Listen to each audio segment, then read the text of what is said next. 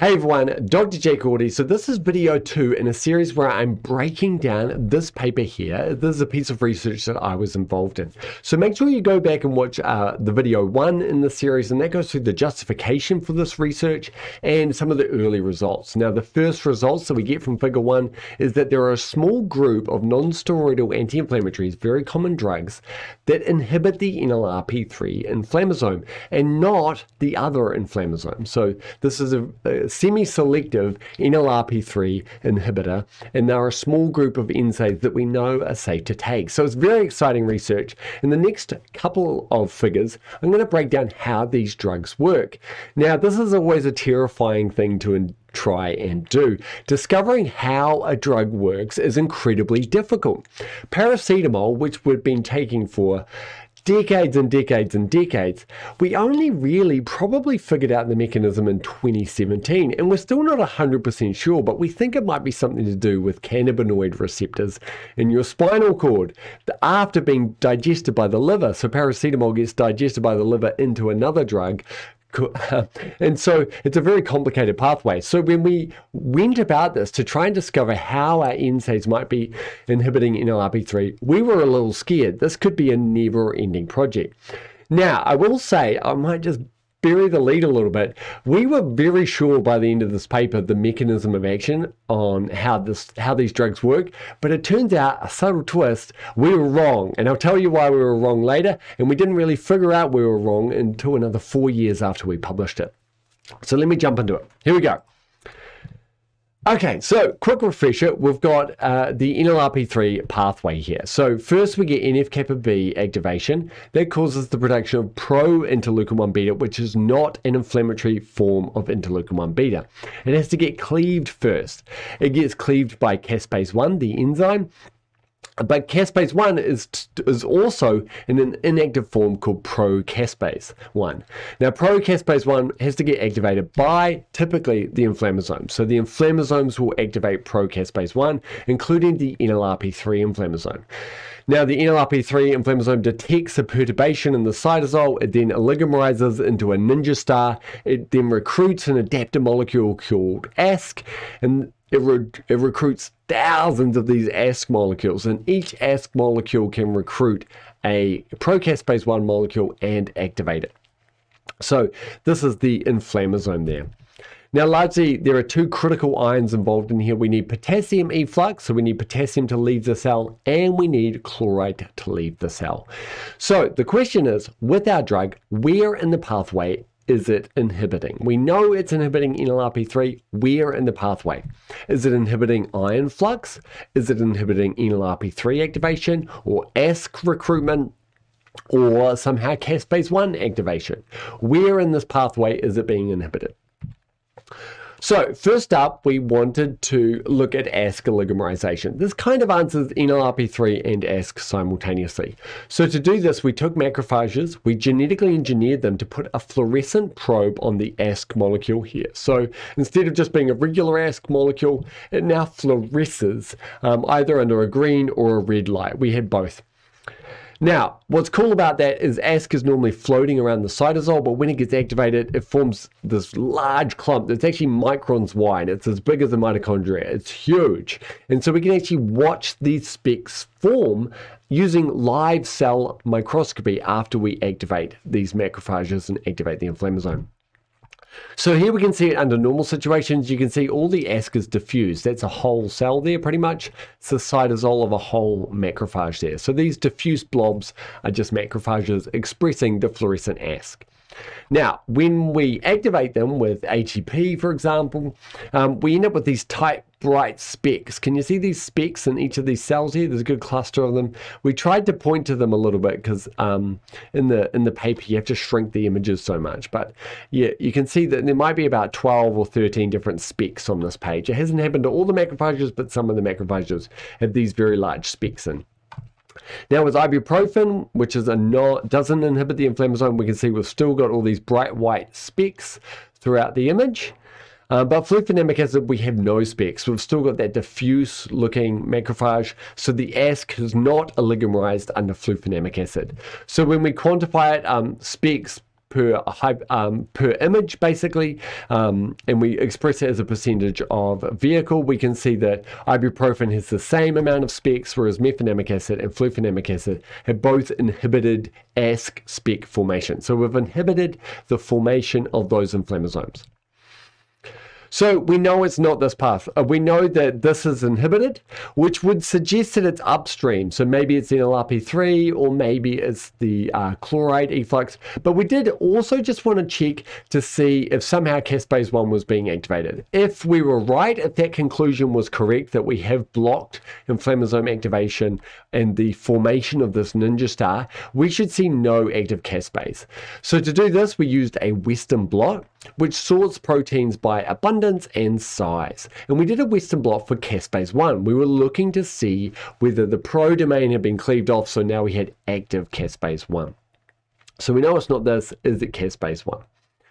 And so to do this, we do a Western blot. Now, this is the dirty Western blot. We actually got way better at these Western blots. So it was very hard to find a good antibody and all this kind of stuff. But this is staining for caspase 1. And we know that this active caspase best correlates with this fragment here. It's the 10 kilodalton fragment of caspase 1. Now, thanks to Kate Schroeder's work up in the University of Queensland, we actually know it's not this fragment that's active, but we do know that this fragment correlates with caspase 1 activity.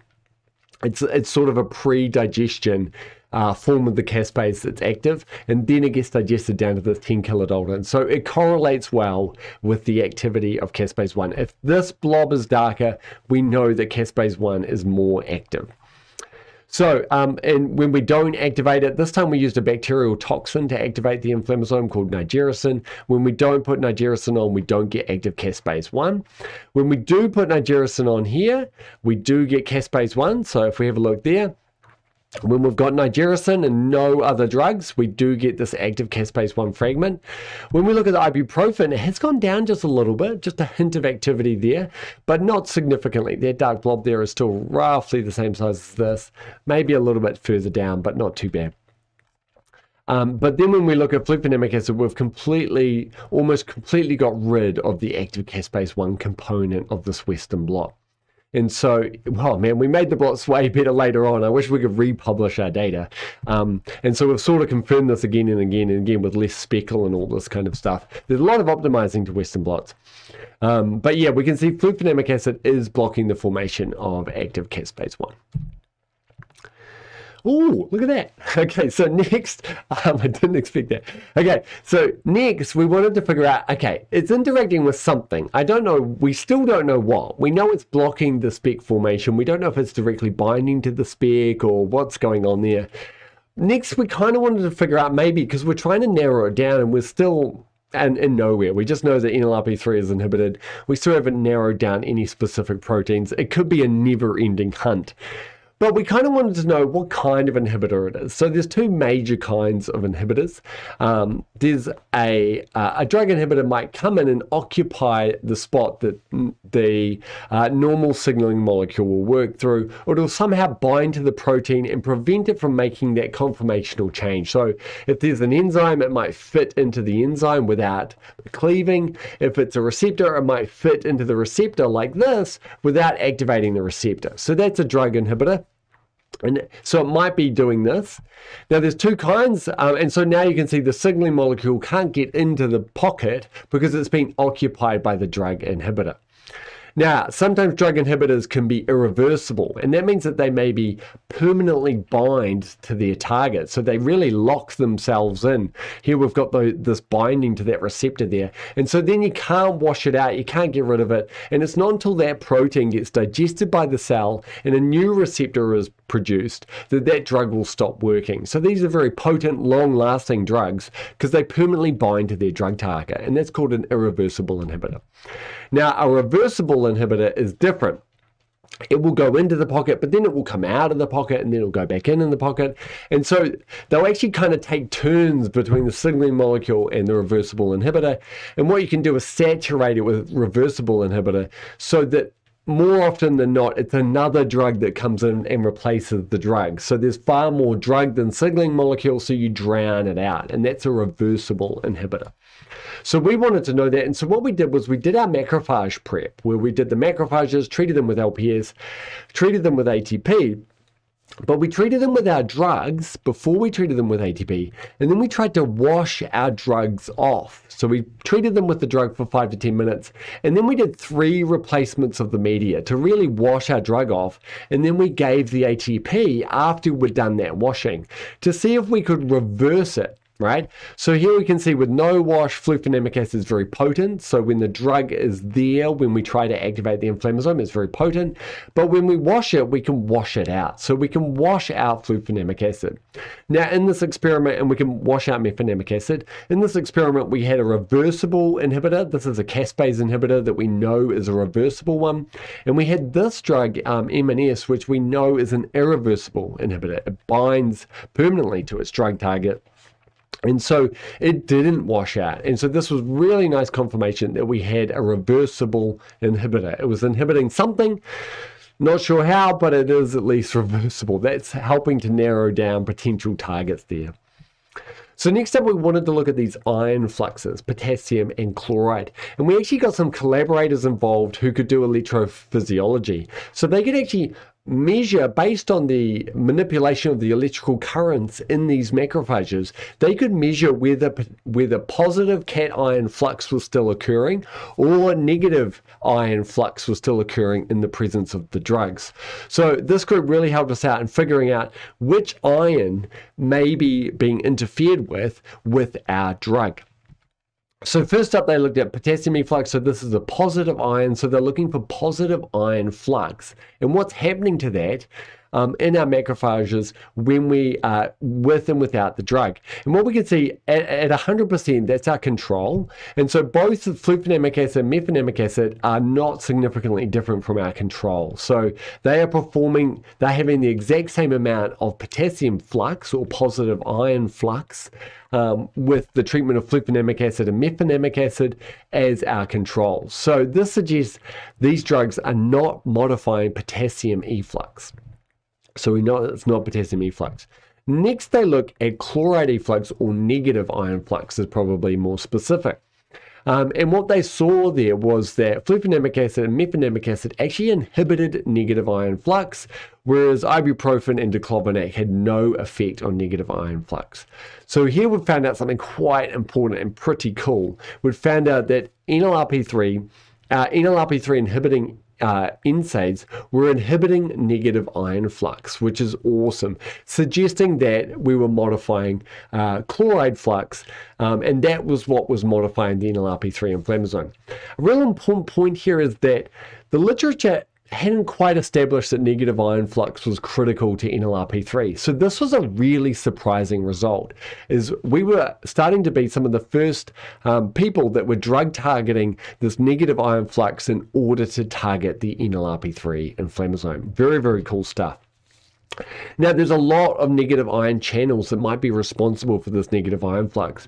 But one that we thought might be is a channel called VRAC, or volume regulated anion channel. Anion mean negative ion, so it's a volume regulated chloride channel, basically. So could it be this guy? So next we did a couple of experiments. What we did was we did flufenamic acid, mefenamic acid, and here we did chloride inhibitors. These are non-specific drugs that inhibit chloride channels. And we found that they also inhibited the inflammasome. So this is a really important step. It shows that just inhibiting all chloride flux does inhibit the NLRP3 inflammasome. As I said, the literature hadn't really settled on whether negative ion flux was critical in NLRP3 activation. So it was really important for us to show that. But next we actually found a drug that is a supposedly very selective VRAC inhibitor. So it just inhibits this one receptor, volume regulated anion channel. Essentially what this channel does is, as the cell begins to swell up, the volume regulated anion channel will open up to allow chloride to leave. And with osmosis, where an ion goes, water goes. So water follows ions, so salt sucks, that's osmosis. So as this chloride ion leaves, water will follow it. So the idea is that as the cell stretches, the channel opens, that allows the chloride out, and then the water goes out with it, and then it allows the cell to relax, right? So yeah, we tested the specific VRAC inhibitor, and it too inhibited IL-1 beta release. So we've got IL-1 beta release here. When we put the ATP on, which we know activates NLRP3, we get IL-1 beta release. And when we put the specific VRAC inhibitor on, it blocks it. So our drugs are acting exactly like VRAC inhibitors. And this is sort of the first time that VRAC had been specifically identified as an NLRP3 inhibitor and targeted with drug targets. So it was a very, very exciting result.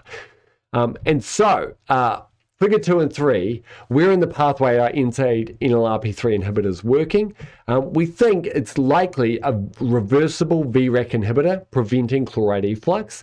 And this inhibits NLRP3 activation and ASC-spec oligomerization, which we showed with the fluorescent tag, and caspase cleavage, which we showed with the Western blot. And so, yeah, this is where we think our drug is working. And because chloride efflux is essential for NLRP3 activation, by inhibiting VRAC, we have inhibited NLRP3 forming. Now, the big twist in the tail that happened several years later is we generated a VRAC knockout mouse, and they had regular NLRP3 activation. And our flufenamic acid still worked in an NLRP3, in a VRAC knockout mice. So we're not sure. It could be that it is working through VRAC, and when you knock out VRAC, another protein is upregulated that's very similar to VRAC, and our VRAC inhibiting NSAIDs actually inhibit a range of anion fluxes, negative ion effluxes, so chloride effluxes. And actually, we're confirmed it time and time again with some very clever experiments involving things like sodium gluconate. Some very specific experiments. We've shown that chloride efflux is definitely essential for inflammasome activation, and VRAC is probably involved as one of the channels that allows anions. The problem is that there's probably lots of channels that allow chloride efflux, and that our drugs just happen to block all these channels. So it seems like a dirty drug and a dirty process, allowing lots of chloride out through a lot of different receptors there. That's just a little twist in the tail. It happened about 3 to 4 years after we published this paper.